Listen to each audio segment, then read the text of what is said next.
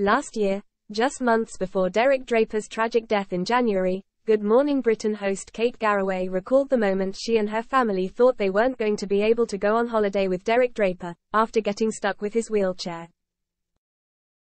Kate, whose new documentary, Kate Garraway, Derek's Story, about caring for her late husband airs this evening, and ITV co-presenter Richard Madeley were joined by Martin Hibbert, who was left paralysed after the Manchester Arena bombing back in 2017.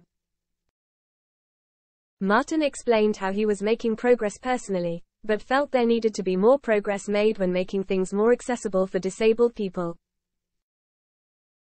Kate strongly agreed with Martin's opinion and recalled a moment where she and her family felt let down after thinking they weren't going to be able to get Derek on holiday. She explained, "You know when you go through and you put your passport on the scanner, before that you couldn't get a wheelchair through. They had put one in at vast expense, but when they came to do it with Derek, disability has a wide range, doesn't it?